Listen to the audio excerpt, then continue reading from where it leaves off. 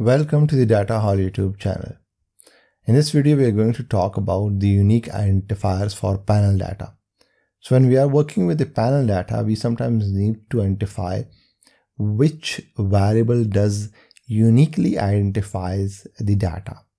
So that is what we are going to do in this video. So let's import this data. This is NLS work data, and we're going to import that from a. So we have over here a panel data.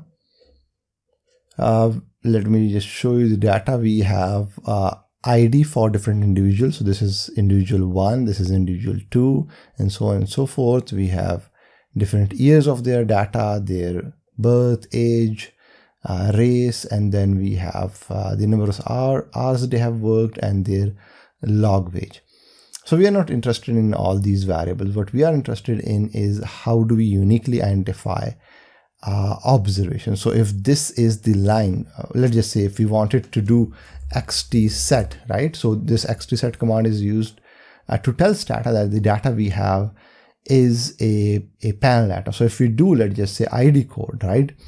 If we just tell that these ID code uniquely identifies observations, then it would do, but I mean, it isn't the correct way. So what we need is a method to identify which variables uniquely identifies the data.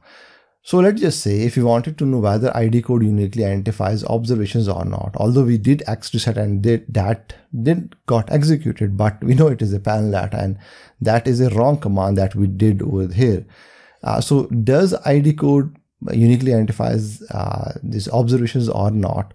What we do is we use this isID command, and what it does is it checks whether this ID code uniquely identifies the data or not. So it would just give us an error or nothing. So error would mean that it does not uniquely identifies the observation. So variable ID code does not uniquely identify the observations. What about the year? It also does not uniquely identify the observations. So we know it is a panel data, so that would be a combination of ID code and year in this specific case, but in some cases you might have some difficulties. So we know that if we do isID code, then the cross-section variable and the year variable, it should turn out good. So it didn't give us any error, and no news is a good news in the case of isID. And so that means that ID code year uniquely identifies the data. So now we can do xtset ID code and year. But let's do one more thing. Let's say sometimes I have seen people getting confused with this, and let's just say if we have this observations and this last observation, let me just copy this, Control C, and then let me paste this with Control V. So these two observations are exactly same. Now there is a duplication in the data, right? And when we do xtset ID code and year, it gives us an error which says repeated time values within panel. What it is saying is that this panel data, this cross sections should have one year 88, right? So this person 5159 have two values for 88. So that is a repetition in the time variable. If you do isID code, that would still give you an error because isID code is not going to tell you that there is a duplication in the data. So normally when there is a duplication, you are going to get this error and this error. So isID code would not solve that issue.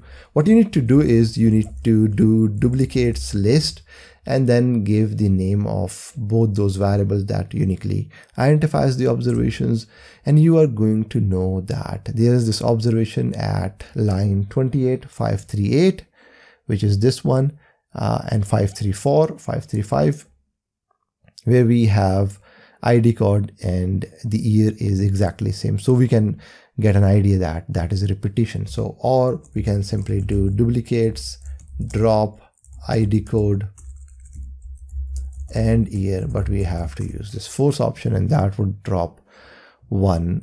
But before dropping that, it is a good idea to know that why there is a repetition. So sometimes you might have done some issues with while importing the data. So a better idea is to look into the data and see why there is an issue.